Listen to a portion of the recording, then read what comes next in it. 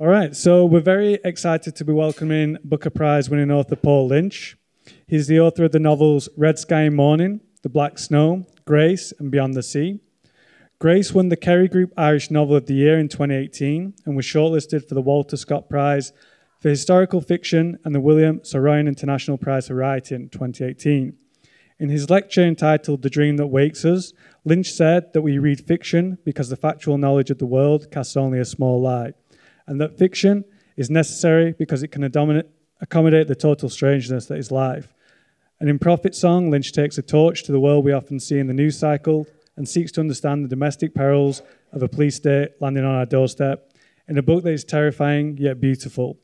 Lynch will be in conversation with Ron Charles. He taught American literature and critical theory before moving to DC and writes about books and publishing for the Washington Post and is a book critic for CBS Sunday Morning, as well as receiving the Nona Balakian citation for excellence in reviewing. He was also a juror for the 2014 Pulitzer Prize in Fiction. So please join me in welcoming Paul Lynch and Ron Charles.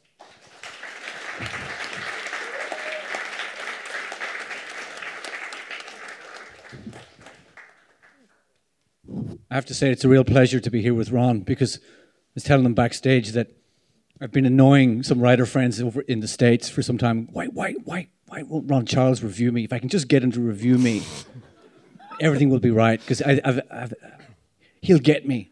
Well, finally the price was right, Paul. The moment I finished the book, I thought, I got to meet this guy. I have not been so upset, so disturbed, so haunted by a novel in many, many years.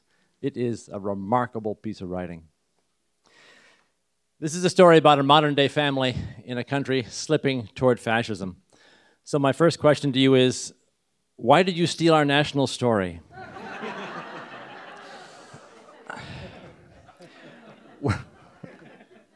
Were there incidents in Ireland that led you to this story? You know, it's funny, about shortly after Prophet Song was published, there's a really great Irish journalist, Fintan O'Toole, many of you will probably know him, and he wrote an article for the book for the Guardian saying, you know, this book's just won the Booker, and it's outlining a sort of right-wing thing, and it's really brilliantly done, blah blah blah blah. But of course, Ireland has no right wing. And then a few weeks later, the right wing emerged in the riots, and right. And I remember having a little titter about that, because the truth is, it's always there. But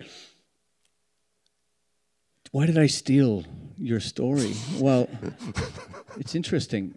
I was in India last week, and and I'm getting the same thing. This is our story. It's their story. I met somebody from Palestine, and she said, "You've told our story," and this is the wonder of fiction, that it's possible to reach towards the universal somehow through storytelling. That I think the closer you get to myth, the more universal freight your story can carry. And there was a line that was really important to me that I wanted to use in this book as an epigraph to sort of telegraph to the reader what my intentions were. And it was a line from Cormac McCarthy's The Crossing, where he said, "The task of the narrator appears to be an easy one. It seems that he's required to choose his tale from among the many that are possible. But of course, that's not the case. The task is rather to make many of the one." And we couldn't use it. We couldn't get permission because he was dying, and the book was published really, you know, and very soon after. But that was the goal that I realized that I was doing, was that I was trying to create this container, this vessel, this story that could somehow hold within its grasp multiple narratives, timeless narratives, recurring narratives throughout history. And that was my intention. But I'm not the best person to judge if I've succeeded, but it seems to have that effect. As you say somewhere in the book, the end of the world is always coming somewhere. Yeah. And it is resonating now in countries all over the world. When we think of the great and terrifying dystopic novels like 1984 and The Handmaid's Tale and The Road, things are already really bad on page one. Yeah. But that's not the way your book starts, No. right? It slips so gradually into terror. As a reader, we participate with these characters like frogs in a pot as the water gets hotter and hotter. And I want you to speak how you imagined the arc of this plot as you sat down to write it. Yeah, I mean, there's so much to talk about there. The realism is really important, to locate the reader within a present moment that feels like the now. I mean, the book doesn't say whether it's set in a future Ireland or a counterfactual Ireland. Right. Some people are like, oh, it's set in the future, and I'm like, it doesn't say. You know, maybe it's counterfactual. But what I wanted to do was to create that feeling of just an unfolding reality through which the changes that occur become like the pot of water that's gradually heating up, to the extent that the characters don't see it, that Eilish is missing what's truly going on. Eilish is the central character, Eilish Stack. And because at the start of the novel, we are in a liberal democracy. We are in the conditioning that we're all in now, where you just assume that nothing's going to change. You just assume that this will continue forever. And so that's an aspect of denial, which is central to this book. And Eilish, throughout, is in denial about what's unfolding. And she is in a known world that's becoming an unknown world. And her husband is taken in for questioning, and he's disappeared. And the country starts to uncouple, so to speak, from the known. And she's consistently in denial about it, because this refrain, well, it can't happen here. It won't be allowed to happen here, is critical. But I had this sort of lodestone, this thing that I was working towards. When I was writing the novel, I became aware of the last line of the book. Really? Yeah, I knew the very last line, and I knew that last line, I had to prove it true. Mm-hmm. I won't say what it is, but that for Eilish to believe this last line to be true, mm-hmm. I would have to do a lot of work to make that true. And so the book took on this incredible, implacable, inevitable logic, whereby I saw it as a series of equations working towards a proof. And this because of this, because of this, because of this. So this mechanism is just unfolding, unraveling, because the book is an unraveling. Right. And every time I would try to interfere with it as a novelist, I'll have Eilish go over here and I'll have her do that, and maybe that's an exciting idea. The book would just say no. And it kept me along this very strict inevitability of what occurs. I'm kind of rambling now, but so you had this plot drawn out. I knew it schematically. The characters didn't tell you what to do as they went along. No. Hear some people say that. Yeah, I mean, like the thing for Eilish, the thing that interests me is this idea of being in the labyrinth. Mm-hmm. That, this idea of human blindness, that we live our lives without truly knowing, what's going to happen. Eilish is in a world where she's constantly making choices, almost like a Greek heroine. She's trying to outmaneuver this thing that's unraveling and is ranged against her in an enormous fashion, but she cannot truly understand or see what it is. And so the fates are almost aligning behind her. And it's a kind of form of blindness, and I'm really interested in this as a novelist. I'm interested in what we can't know and what it is that we can't articulate, and how to demonstrate that in fiction. All my books have been doing it in one way or another.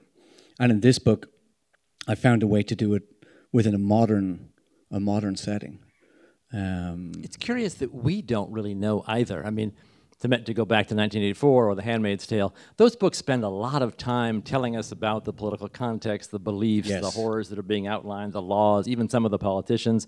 Your book doesn't do any of that. Yes, for a very good reason. What is that reason? Yeah, so if you take the Iliad, it foregrounds the heroics, it foregrounds the politics, the heroic characters, and it says nothing about the cost of the Trojan War on the ordinary citizen. And if you think about when we watch the news, to a certain extent, we're getting a version of that as well. And I'm really interested in the personal cost of events. Eilish Stack, if you take the Iliad and you turn it inside out, you arrive at Eilish Stack. Eilish Stack is what I'm chasing, because I want to know, how does this affect the individual at a personal level? Where were we? We were talking about the lack of overarching political detail that lets us experience the novel as Eilish experiences it. The thing about the dystopian fiction is it very often has a message. Yes, it seems to want to message to you an idea of that the author wants you to know. And I'm interested in fiction that's fundamentally about grief, not grievance, because I think that when you're writing with a political message, then it's a grievance. You know the outcome. You know what it is. You know what the answer is. And I'm interested in grief, which is what we cannot know, what's lost.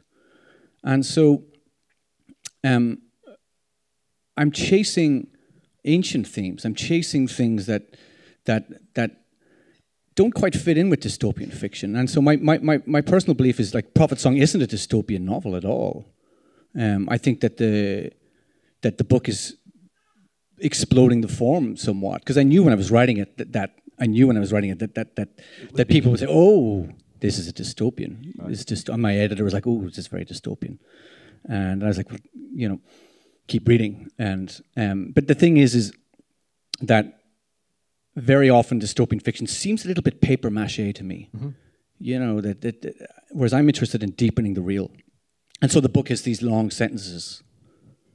It has this feeling of the moment unfolding, so that we're very often within moments of being, as Virginia Woolf called them. You know, these moments of just fluid reality. And that's, to me, seems to be not possible for a truly dystopian fiction. But also, I think that this book is in conversation with the past and the present and the future in a way that maybe dystopian fiction doesn't allow.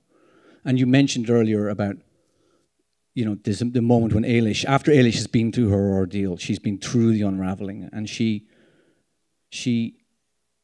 understands that the end of the world, as she's understood it growing up, is not some sudden apocalypse. It's not some global event. Right.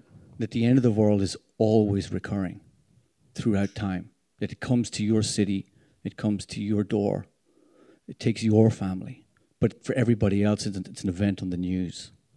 It becomes folklore, it becomes myth. And so that's a conversation in the book between the past, the present, the future, that I don't think dystopian fiction would allow for. So I mean, I fight against such reductionism, you know. You've also said it's not a political novel, particularly. Yeah, I mean, I do think that it's problematic when writers are so decidedly political. And we've come through a period of time where fiction has been deeply, deeply, pointedly political. And as a citizen, I can see the benefit of it. But as an artist, I'm really deeply skeptical about it. I think that serious fiction has to meet a level of complexity about the world. And to do that, looking through one lens, looking through one, say, political lens, is just insufficient. I think serious fiction needs to have as many lenses as it can, all of the lenses. And so that's the goal. You know, there was a quote earlier, I said, you know, I think that life is fundamentally strange. I think it is fundamentally strange, and we're alienated. All of us, all of the time. And there's just so much complexity in the layers of the human being. And so while I'm telling a story, I'm trying to get into all of these layers somehow. I'm trying to articulate the strangeness of it. And to be labeled, say for a book to be labeled as a political novel, I think it does damage to that. It does damage to the task. And there's a line I love from Stendhal, and he just says, you know, politics is the millstone around the neck of literature and drowns it in less than 15 minutes. Yeah. and Yeah. and I think he's right. Yeah. If you should just write an op-ed if you want to say something. Exactly. I mean, but like the idea that you would sit down to create a message, it just seems, in fiction, the framing of the questions is more important than the answers. And Prophet's Song is a novel just full of questions. That's how I consider it. It's full of questions, and it even ends on a question. For any of you who read it, you will know that the very last thing that happens is fundamentally a question that turns back to the reader. And yet, at the same time, I'm aware that the book does have a political dimension that's inescapable, and that it does have moral weight that's inescapable. There's moral accounting in it, but that seems to me to be incidental to what my task was in the writing of the book. You seem like a relatively young man to be focused on grief. What do you think makes that subject so profound to you? Yeah, I remember when I started writing my first novel, Red Sky and Morning. I was 31, I think, when I started writing that book. And at that point I thought, well, I'm just a normal 31-year-old. But the voice on the page was not a normal 31-year-old. That belonged to somebody else. And I started making a joke that the guy on the page was easily in his 70s. And I didn't know where that was coming from. And I suppose in many respects, I'm a tragedian. I think the tragic worldview is what I tune into when I write. And as a citizen, I'm an optimist. I wake up every day and I go about my day as one can, and I try to see the best in everything. But when I write, there's an entirely different aspect of mind emerges. This grumpy old man, this very sad, empathic, grumpy old man, and I in many ways, my project is to see life for what it is and to reframe it in a modern way. And I think this is something that seems old-fashioned, but actually isn't being done all that much anymore. And I borrow or see myself sort of being the children of writers like Conrad, Faulkner, Woolf, Melville, Dostoevsky, who, I coined a term recently to try and articulate what it is I see in them, cosmic realism, because I think that they manage to articulate what we are as if from the position of a cosmic eye. Mm-hmm. That they're able to see what the human condition is. But meanwhile, they tell stories about human beings. And so you've got this enormous, they're what Flannery O'Connor called realists of distances. They see us from the distance, but they see us close up. And I love that. And that's what I'm trying to do, because the way that I conceive of my characters, the way that I conceive of my own life, is that we're in this silent world. We're in a implacable, inalienable, silent universe. Whether you have faith or not, it's silent. And I don't have faith, and so here we are, caught up in the white-hot moment of our lives, trying to create meaning for ourselves, trying to define who we are, trying to articulate and arrive at some sense of dignity for our lives. But meanwhile, the world around us just moves implacably, silently. And these things cannot be, they cannot be aligned, really. One does not belong to the other. But yet that's the problem. And so all of my books, right from Red Sky and Morning, that's the central project. And so that makes me, in a certain kind of way, an old-fashioned writer. But actually, I don't think it's old-fashioned. I just think I think that these are universal truths. Mm-hmm. I think the human condition needs to be re-articulated. Every generation needs to find a way to re-articulate it. Mm. Let's talk about Eilish. Eilish? Am I pronouncing it? Well, I say Eilish because I come from Donegal, but Eilish is also, and I actually caused a bit of a problem with the audiobook, because I was asked, "Oh, will you record how you pronounce Eilish or Eilish?" And I just said, "Oh, he'll know how to say it." So he chose Eilish. So now I'm confusing everybody ever since by saying Eilish, and it is one person though in the book. Yes, yeah. She's like us, right? I mean, she's well educated. She's a spouse. She's a mother. She goes to work. Did the novel always come to you as her story, essentially? Or did you have to find her among that family of people? It's a good question. You know, before I wrote this book, for a couple of years, I had this vague idea that I wanted to write something like Buddenbrooks, which is the kind of book that I could never write. You know, I think as writers, you fantasize about the books that you cannot write. And then, so I reread Buddenbrooks and thought, oh yeah, I'm really going to gearing up in this direction. But when I actually started writing Prophet Song, Eilish was there, and literally in the first. It was her story to begin with. Immediately she was there. She was hiding in those opening sentences. But you knew she wasn't telling it herself. No, it's a very close third. Is my style, and it's a way of getting right up. I've this way of getting right up alongside her while telling the story as a narrator. But I'm not interested in omniscience as a narrator. That one of the things that I'm interested in articulating is telling the story in the third person, but in such a way that the narrator knows only as much as the character knows. And I think because this is actually how life is. Right. That we move through life moment by moment, and we constantly make decisions about what to do next, very often in a degree of certainty, but with no true understanding of the outcomes. And this style of writing allows me to articulate that point of view. Would you read a passage? And Sure. I want to talk about your style.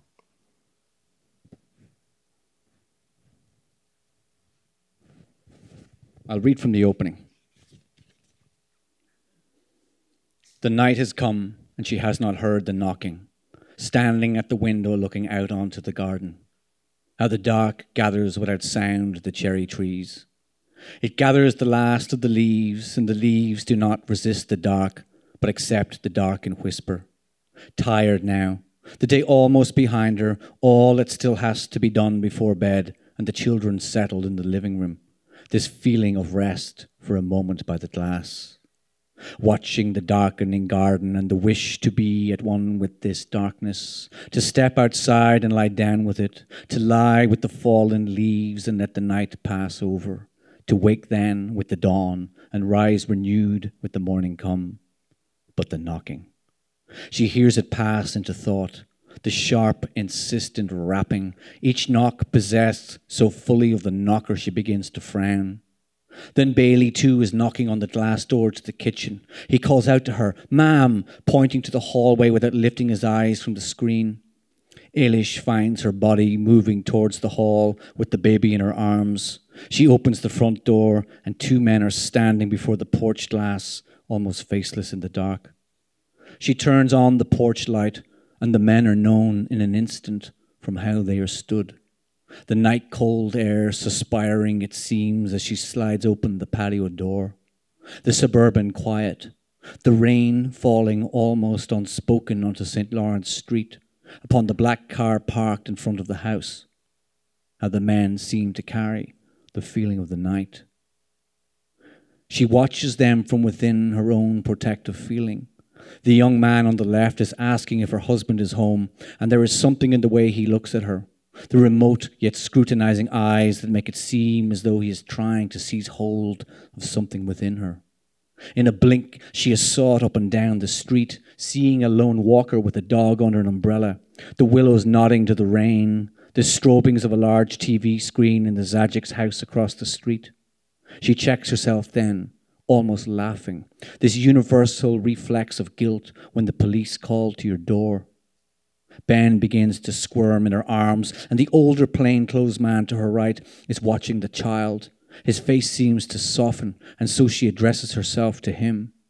She knows he too is a father. Such things are always known. That other fellow is much too young, too neat and hard-boned. She begins to speak, aware of a sudden falter in her voice. "He will be home soon, in an hour or so. Would you like me to give him a ring?" "No, that will not be necessary, Mrs. Stack. When he comes home, could you tell him to call us at his earliest convenience? This is my card." "Please, call me Eilish. Is it something I can help you with?" "No, I'm afraid not, Mrs. Stack. This is a matter for your husband." The older plainclothes man is smiling fully at the child, and she watches for a moment the wrinkles about the mouth. It is a face put out by solemnity, the wrong face for the job. It is nothing to worry about, Mrs. Stack. Why should I be worried, Garda? Yes, indeed, Mrs. Stack. We don't want to be taking up any more of your time and aren't we damp enough this evening making calls. It would be hard work getting ourselves dry by the heater in the car. She slides the patio door closed, holding the card in her hand, watching the two men return to the car, watching the car move up the street. It brakes for the junction and its tail lights intensify, taking the look of two eyes that gleam. She looks once more onto the street, returned to an evening's quiet, the heat from the hall as she steps inside and shuts the front door, and then she stands a moment examining the card and finds she has been holding her breath. This feeling now that something has come into the house. She wants to put the baby down. She wants to stand and think, seeing how it stood with the two men and came into the hallway of its own accord. Something formless, yet felt. She can sense it skulking alongside her as she steps through the living room past the children. Molly is holding the remote control over Bailey's head, his hands flapping in the air. He turns towards her with a pleading look. "Ma'am, tell her to put my show back on." Eilish closes the kitchen door and places the child in the rocker, begins to clear from the table her laptop and diary, but stops and closes her eyes. This feeling that came into the house has followed. She looks to her phone and picks it up, her hand hesitating. She sends Larry a message, finds herself again by the window watching outside. The darkening garden not to be wished upon now, for something of that darkness has come into the house. Jesus.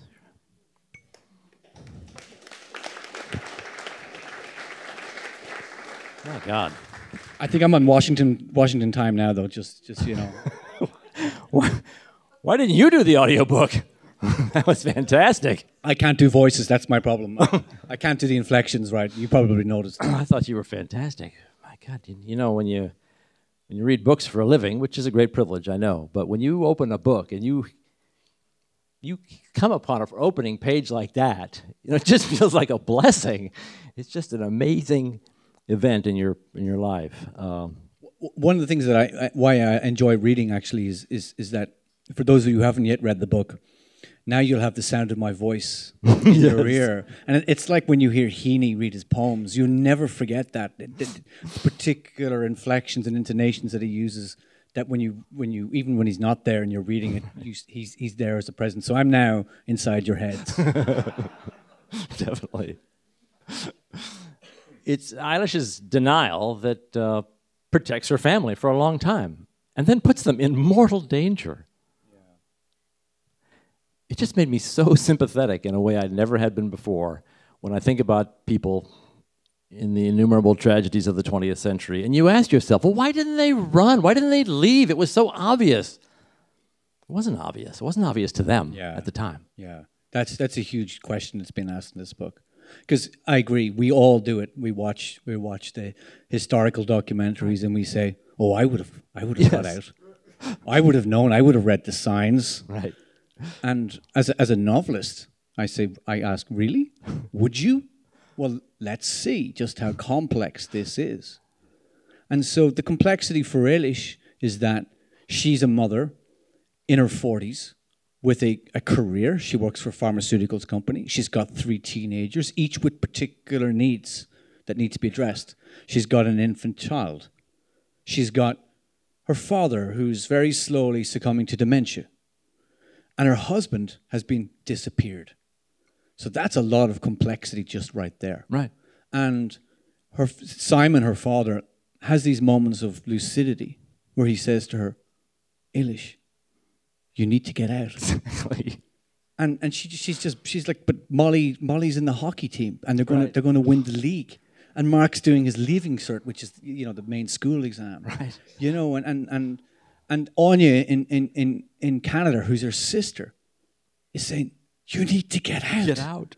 And, Anya's sister, history is a silent record of those who did not know when to leave. And Eilish responds, that's very well for you to say. But, I'm here dealing with all this, and Larry's not here, and I can't go till Larry comes back. And meanwhile, what if Dad falls and breaks a hip? What then? And so we see how imprisoned she is. But also, it's not just an imprisonment, it's identity. Because we are all these multiple versions of ourselves. You know, we are our career. We are our position within our families. We are siblings, we are spouses, we are sons and daughters. We also belong to place. We inhabit place very deeply. Particularly if you've lived somewhere all your life. Right. It's you know, that's, you're conditioned into that. And so what I've learned writing this book is that for somebody to make that decision to leave in the way that we've been watching on the news, people taking those boats across the Mediterranean, that all of these aspects of your life, all of these identities that make you you, they're all unplugged one by one by one until there's nothing left. And that's when you leave. But that's also when you become a non-person. Right. That's when you become a thing. And we watch the things on the news and we judge them as things. And it seemed to me that there were a number of writers who had taken on the boat question at the point of the boat and afterwards. But I wanted in this book to actually explore it multiple steps back. How do you become that? What makes a person take the boat in the first place? What is the level of unraveling and complexity that's involved? That was a big part of what I wanted to do. It's right there in the opening, right? I mean, the police are there. The beginning has begun. Yeah. And the kids are arguing about what's on TV. Yeah, yeah. That's the fluid reality. It's that sense of the real that I'm chasing. And there's very often long sentences in the book. And the long sentences do two things. One is that they help to articulate that feeling of the now, just this sense of what the real is. And I think that the job of fiction is somehow to seize hold of reality in some way, some manner, and get it on at the page in as much complexity as you can. Because, you know, life is not black and white. It's gray. It's high resolution gray. And that's the goal for me as a writer. And so these long sentences are trying to do this. They're trying to press into the moment. Mm-hmm. They're trying to sort of mimetically mirror what's going on. They press into feeling, they press into action, they press into sensuality, they press into everything. And at the same time, there's this undertow in the book. There's this very, very powerful pull, and the long sentences help to articulate that. This sense of that something is unfolding and it has her within its grasp. It's like she's been lifted off her feet by a riptide. Which is the feeling of reading the book. Yeah. I mean, the sentences aren't just long. I mean, Hawthorne writes long sentences, so does James, but those aren't your sentences. Your sentences don't let up. Yeah. They are propulsive. They pull us through this book. And there are no paragraph breaks either. There's nothing to cling on to. Yeah. You just, I mean, when she says she's breathless, we're breathless reading this. There's no white space because there's no room to breathe. Right. The claustrophobia has to be articulated by the form of the novel. Is that a style you developed for this book? It's a style that the book told me had to be so. That when you start writing a novel, you look for a form that can articulate the meaning of the story somehow. So all those decisions you make, sentence length, rhythm, music, style, all of these particular aspects have to associate back to the meaning of the text. So sometimes I've seen some writers make remodernist decisions, trying to bring back some form of modernism for reasons that don't seem to have anything to do with the meaning of the book. And so that to me is actually a form of pretentiousness. If it doesn't, every decision you make has to go back to the meaning. And so when I was trying to find the form of the book, it told me what was necessary. And so I just listened. That's the thing, is you listen to what the book wants, and it sets out for you its particular formal rules. And so there are no paragraph marks. And I mean, gosh, there's so many writers who've written without paragraphs. You know, that's Saramago is one of my favorite writers. But every writer who does it for a different reason. And this book it kept speaking to me about what was required, and it was very insistent. It was very strict, and I was like, okay, I respect the rules. I'll write it this way. A grammar of dread. Yeah, yeah. And, it's one of the interesting things is about that sort of dread. I'm really interested in that old idea of the sublime. That feeling of our awe or terror in the face of, nature as it was for the Romantics. And I think that modern life has so bamboozled us and atomized us that our ability to experience that feeling of awe or terror in the face of what this is has been lost. And so I'm always looking for ways to re-articulate the sublime in my fiction. Beyond the Sea, my previous book, was hugely concerned with that problem of how to readdress that. And in Prophet Song, the same thing again. And I think that when Eilish cannot truly see what it is she's up against, therein lies our terror. I've talked about how upsetting it was to read the book. Was it upsetting to write the book? Did you read it over and were you unnerved by it? I mean, you had to live with it for years. Yeah. I mean, if you feel it, for you to feel it, I have to feel it too. And that's the truth of it. That's a lot to live with for years. I lived with it for a week. Yeah. Sorry about that, Ron. Sorry to you too. But an interesting thing happened to me in the writing of the book that there's, I take very seriously what this book asks of the reader. And it asks a lot. But I also take very seriously my own job as a novelist. And I think that it's lethal for me to avert my gaze, to look away. I think that's for the truth-telling that's required in this tale. If I was to look away at the crucial moments, it would fatally undermine the novel.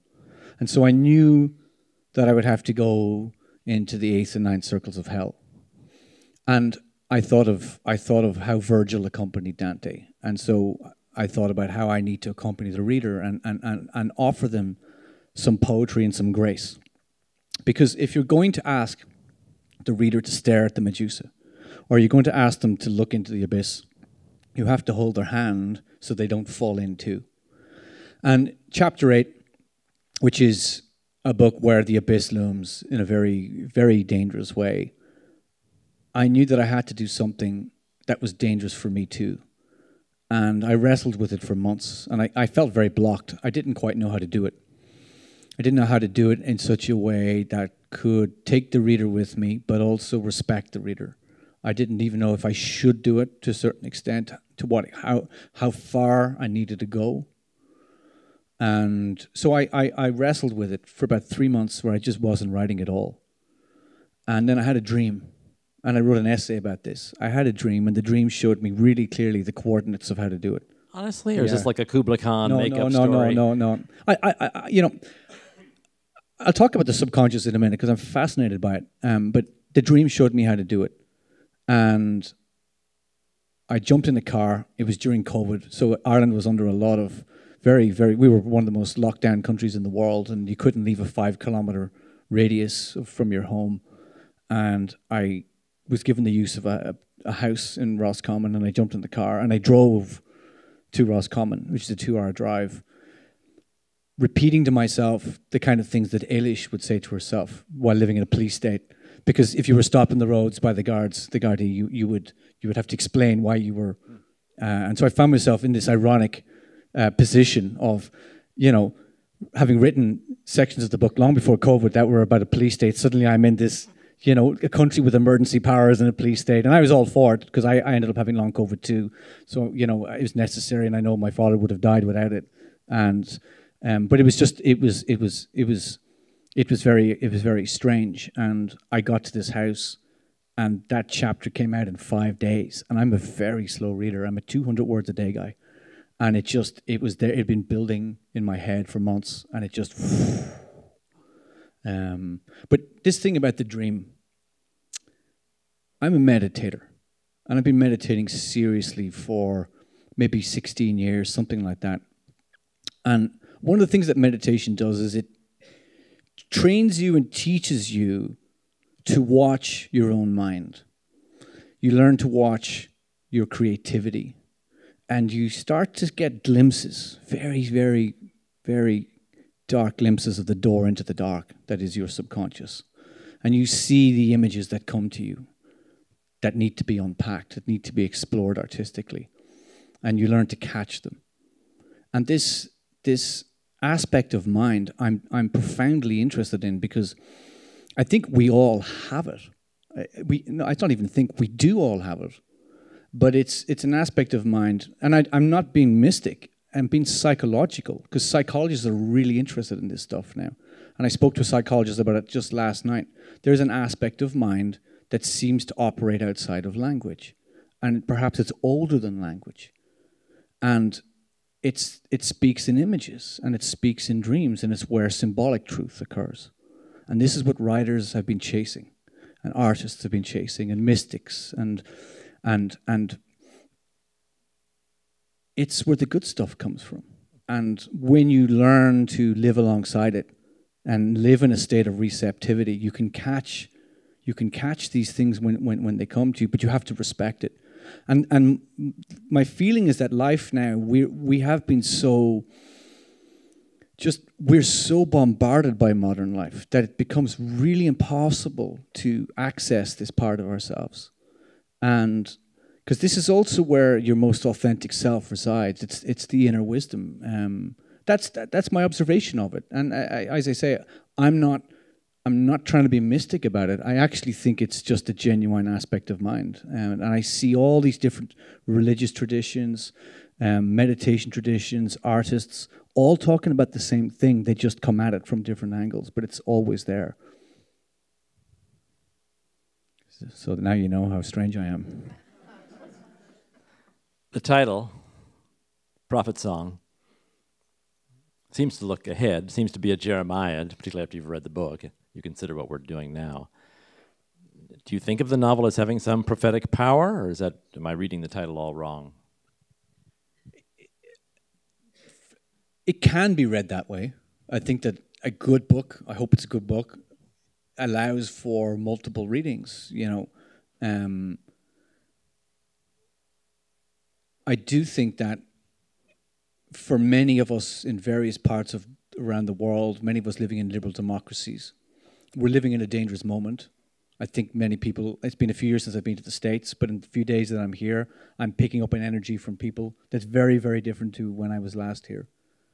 And I think that this sense of the moment, if you join the dots to the opening of Prophet Song, you can understand how do you get from here to there? And so if a reader wants to ask themselves that question, well, what's the outcome if we get to there? Well, the outcome is Prophet Song. Because I think that there's a failure of imagination after a point in time among the generations. Lived experience falls away, living memory falls away. And then alternative ideas start to become exciting again in a way that there's I read recently that it was an incredible number of young people polled were inclined towards authoritarianism because they'd never had it. They'd never encountered it.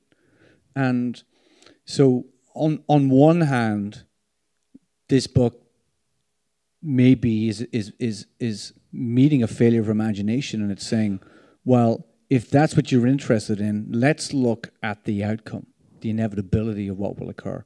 Because, we mentioned earlier about not articulating the politics in the book. That's a very decided thing, because if I'd articulated the politics, then the book would be about that politics. Right. And you'd be locked into that. And instead I'm locked into the outcome, because the outcome is what's universal. And so there is a nightmare logic to the unraveling. And it's the same in every country, in anywhere that it occurs. And the outcome upon the individual is always the same. And so I'm interested in the problem of dignity, and how do people maintain their essential dignity in the face of things like this. Mm-hmm.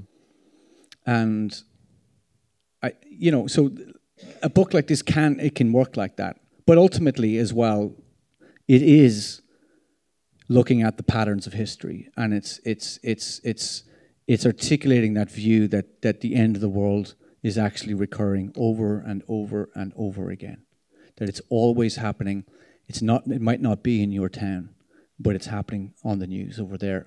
And if you live in Gaza right now, for example, or you live in the Ukraine, or anywhere where there's been a destruction of any kind, for the people at the receiving end of that destruction, that's for them is the end of the world. That's what it looks like. Right. Many people here want to talk to you too. You take some questions from the crowd? Of course. Yeah. There's a mic here. Yeah, raise your hand and I'll bring the mic.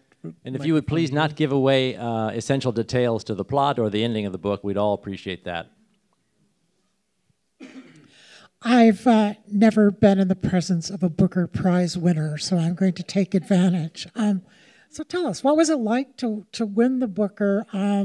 When did you know that you were probably going to do it? Just talk a little bit about what it's like.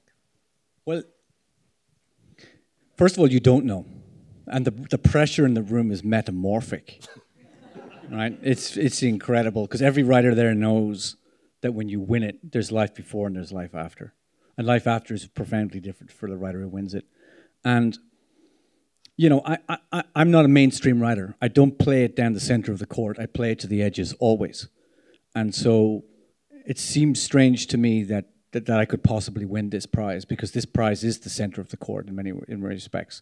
Having won it, I've realized that I've brought the center of the culture to me, that I'm now the center of the culture somehow, which is very amusing and strange.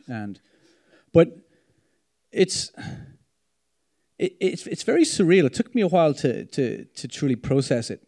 And I was sitting in a car, in my car in the area of Dublin where I live, which is nothing fancy.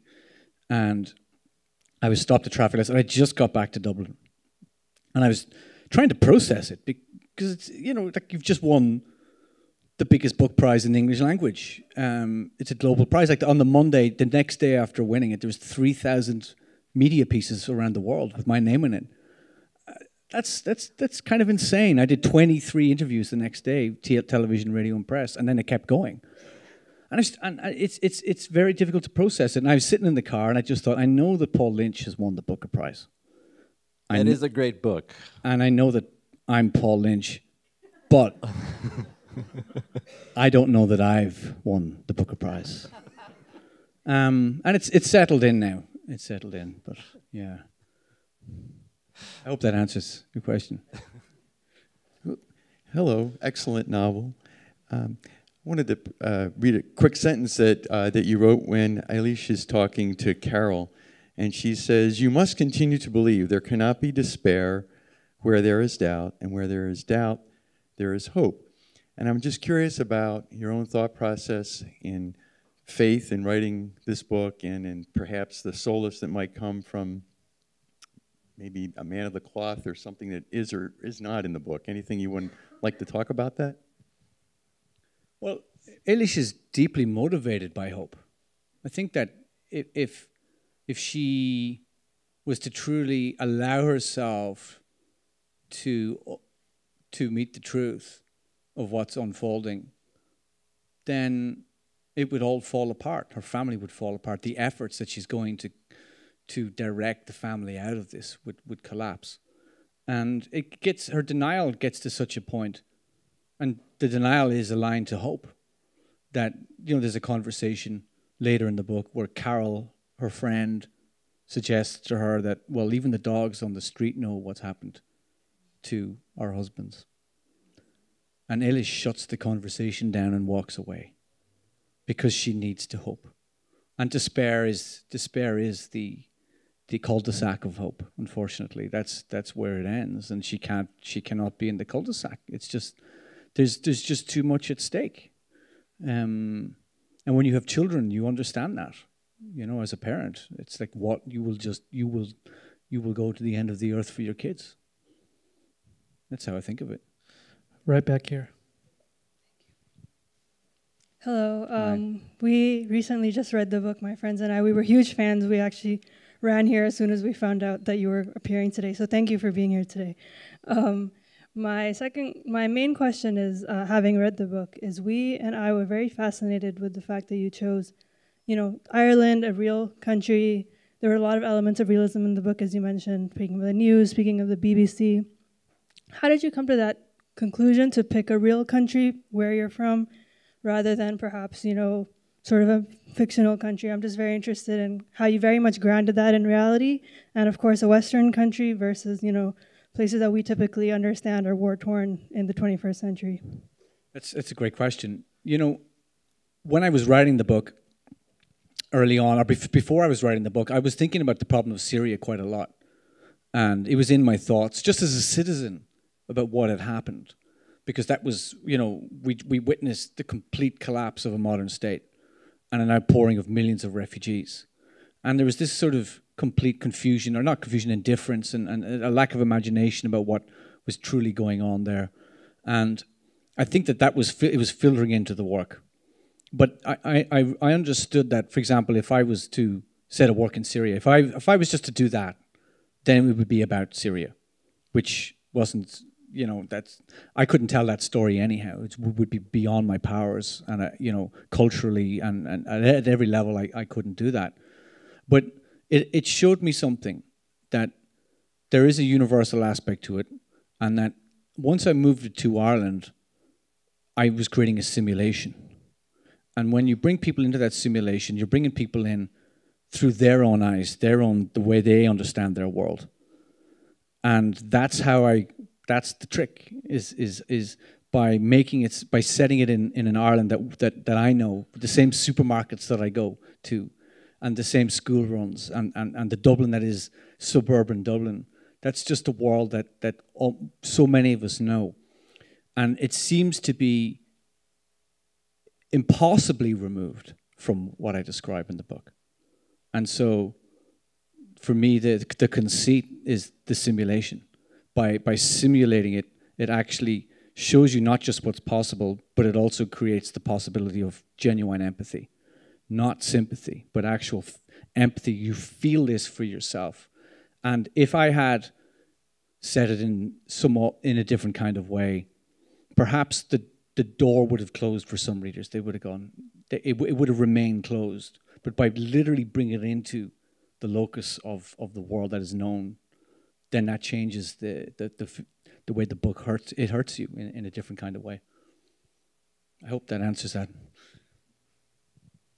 Hi, I'm from the same book club, but my question was your story for us, or for many of us from diaspora communities, is very, very real. I couldn't help but think of Palestine and Syria when I was reading this. And one thing that I was curious about is you explore the way living in a police state or occupation or war impacts people, and it was interesting how it impacted one family in very different ways, from Eilish to Mark to Bailey to Molly.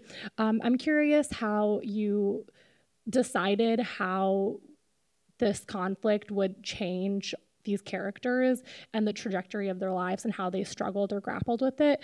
In particular, I thought the juxtaposition of Eilish and Mark was interesting. Her denial, her struggle with accepting, but Mark's very clear vision for himself and the role he would play in this war, without giving away spoilers. Yeah.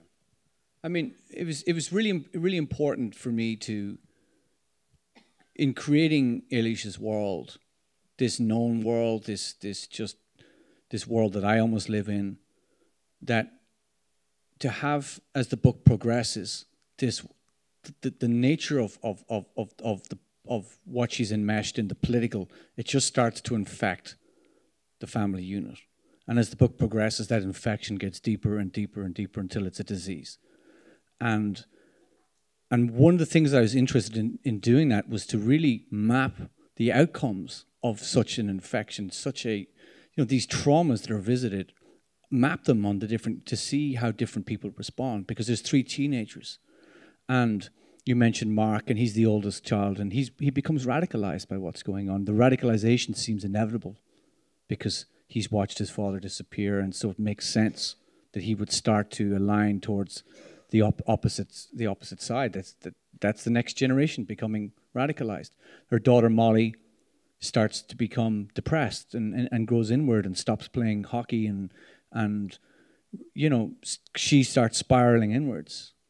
And then there's a relationship with Bailey, her 12-year-old son, and when the father disappears, she chooses not to tell him the truth. And that's a really dangerous thing to do to a child, because there's already such an absence of truth in the world around them that by her becoming part of that, she then alienates herself from him. And that sets in motion this particular dynamic between them. And so there's also the infant. And there's a moment in the story where, I'm not giving too much away, but I am, but there's a bombardment, you know, and they're in the house. And she starts to think about how she's transmitting her terror, her anxiety into the child, that the child is absorbing this terror. And the child will store this in his body, and he will grow up, and he will carry this inside him, and it will emerge later on, and he won't know fully what it is, what the source of it was, why he's acting out or whatever he's doing. But this is what's going on. And so the nature of what's unfolding, of the tyranny, actually transmits into the psychology of the characters and grows tighter and tighter as the book progresses. And that's what I was doing. So you weren't the only person from Ireland that was there at that Booker stage. There was also the bee sting and the other Paul. Time. There's actually two other Pauls. and Paul Harding, right? And so and of course there have been several Irish winners over the past few years. And so I'm just wondering, when you talk about the intensity in that room, is there some intensity within Ireland that's producing this type of work year after year? There's a factory in the Midlands. There's a little code here in the back of my neck. I'm so glad you asked, because I always wonder, are we just not getting the bad Irish novels? Did they not make it across? Maybe it's the rain. I don't know. We get a lot of rain. I mean, you're sitting indoors looking out the window and, you know, I don't know what it is. I really don't know what it is. But it was. I know Paul Murray very well, and when we were longlisted together and then shortlisted, we would meet up frequently, whispering to each other, "What's going on? How are we going to get through this?" Because we knew how mad it was, and it was really lovely to have somebody actually going through the tunnel with you, to sort of relate it and who could understand it for themselves, and we had a lot of fun along the way. It was a really lovely experience. It's sweet to hear. That's a tremendous novel, The Bee Sting. He doesn't speak to me anymore, though, of course. We have time for this one last question before the signing. Hello. Have a very practical question. I'm writing my big first book for 2 years now, and I feel that it's a wrong book. In one of your interviews, you said that you were at the half of writing a wrong book. How did you decide that it was a wrong book and you tossed it away and started a new book, The Prophet Song? How do you decide? So, this has happened to me a few times.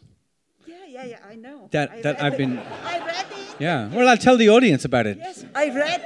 Because they don't know. I read the interview. Yeah. You said so. So several wrong books. Yeah, I think it's just writing is failing. All of writing is failure, and sometimes you fail better, and sometimes you have a sense that maybe I'm actually going in the right direction. But I was working on a novel that was so god awful that if at any point I ever sell my literary estate, that will just disappear quietly. Nobody will know about it. And it wasn't even, all of my books. If you read my fiction all the way through, they're all Paul Lynch novels. This was not a Paul Lynch novel. It was something that I was having to get out of my system. But I was banging at it for 6 months and hitting granite rock and just getting nowhere. And I think the important thing, the great Irish writer Colm Tobin said, finish everything you start. And I say, actually don't. Sometimes know when to quit. And there's a reason why you got to know when to quit. It's that a really great story, or the story that's going to do it for you, is going to be this vehicle. It's going to be a vessel that you can launch it to the sea. And it's going to be a story that will move like a story, but it will also at the same time carry all your obsessions in that vessel. And sometimes when what you're trying to write isn't working, it's because those things are not aligned. There's a misalignment between what you're chasing and what you're telling. But when the alignment comes, it just takes on its own momentum. Something beautiful happens, and so that's what I look for. And when I was writing that wrong book, I had stopped writing it. It was a Friday afternoon. I remember it really, really well, and I just said, "Okay, I own up now. This is the wrong damn novel, and I'm going to stop." But I also accept that nothing is ever wasted in fiction when you're writing. Nothing you ever write is a waste of time. And I said to myself, I will come back on Monday morning, and I will create a new page, and I will just start to write. But I had this sense, I was talking about that door into the dark, this sense of the subconscious speaking to you. I could hear something, I could feel something. I knew there was something there, I just didn't know what it was. But I trusted the intuition as it was coming, that I would be okay. And I turned up on Monday morning without any idea what I was at, and I wrote the first page of this book. Very, very, very, very close to how you read it now. And it's all there. The meaning's in the first sentence of the book. The first few sentences, the entire meaning of the book's encoded there in the language symbolically. And I didn't know what I was doing, but some other part of me did.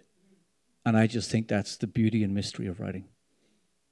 It's such a pleasure to talk to you. Thanks so much for being here today.